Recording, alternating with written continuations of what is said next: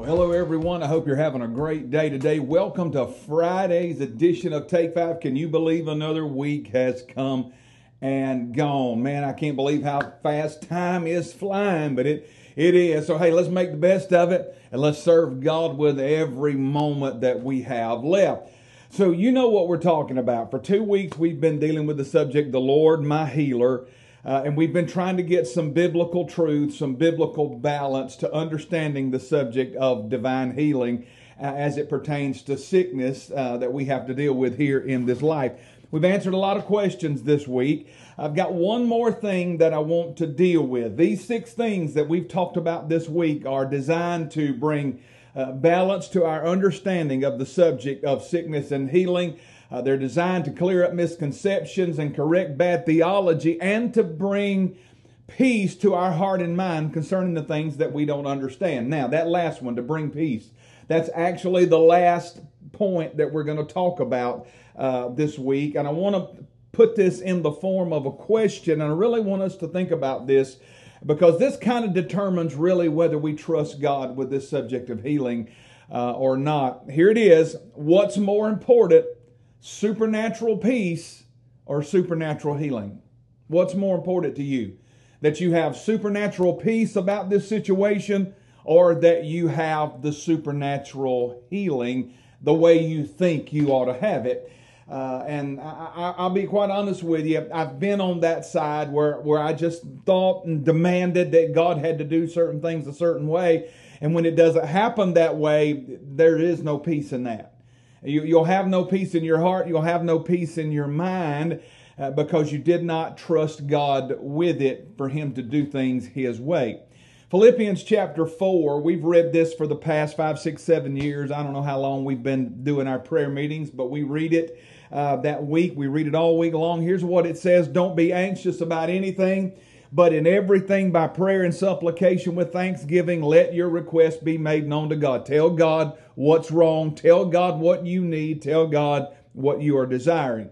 And the peace of God, which surpasses all understanding, will guard your hearts and your minds in Jesus Christ. Did you notice that? We're to tell Him specifically what's wrong, what we are desiring. We're to mix that with thanksgiving and with faith. And He said the peace of God that surpasses all understanding will guard our hearts and our minds in Jesus Christ. Notice it did not say that if we make these things known to God, that before we say amen, then He will send the answer.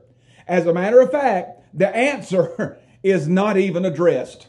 Now, did you take note? The answer is not even addressed. What He says is that He will give us peace that superintends our natural understanding, that takes our understanding and brings it under control and causes us to have peace where ordinarily our understanding would cause us to have anxiety and fear and anger and all of these other things. And that's His promise that He would give us peace. And so I submit to you that supernatural peace is way more important than supernatural healing because we don't understand everything there is to know about supernatural healing. We don't understand the balance and we don't understand exactly what God's doing because we don't see the big picture. And hey, let's not forget, His ways are not our ways. His ways are much, much, much higher than ours. That last verse, verse 8, says, finally, brothers, whatever's true, whatever's honorable, whatever's just, whatever's pure, whatever's lovely, whatever's commendable, if there's any excellence, if there is anything worthy of praise, think on these things.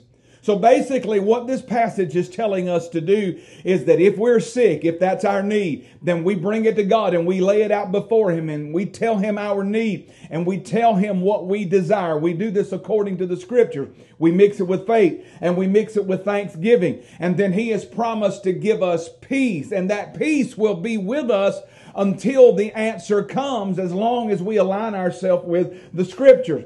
And then once we have that promise of peace that comes to our heart and mind, the next verse tells us, if there's anything worthy of praise, give God the glory. So what ultimately we're supposed to do is bring our needs before God, ask the Lord to heal us, ask the Lord to deliver us, then rest in that supernatural peace and praise God for what He is going to do. Praise God for what He has done, because let's face it, it could always be worse than what it is right now. Give God the praise in this situation in spite of the sickness, and whether or not the healing comes the way you want it to, give God the praise because He's worthy of it, whether we get healed or not.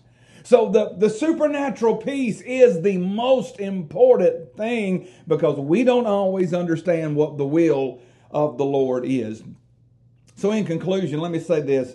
It really doesn't matter how much faith a person may have or what kind of spiritual closeness they think they have with God.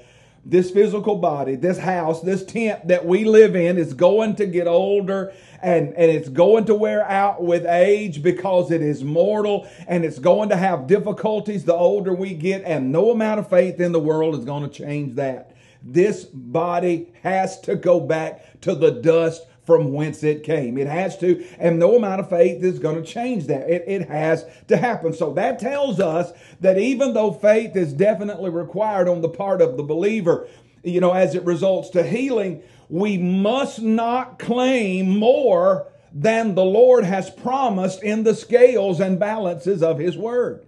So we cannot run around and claim and say that every Christian ought to be healthy and whole and never be sick. Friend, you've got to die some way. I know this sounds like Debbie Downer to some folks out there in that super faith realm, that's not really faith at all. But you've got to die some way, and we can't lay claim to more than God has promised in His Word. We're encouraged as believers to believe and pray for healing. And that is the only instruction that the Bible gives us on this subject.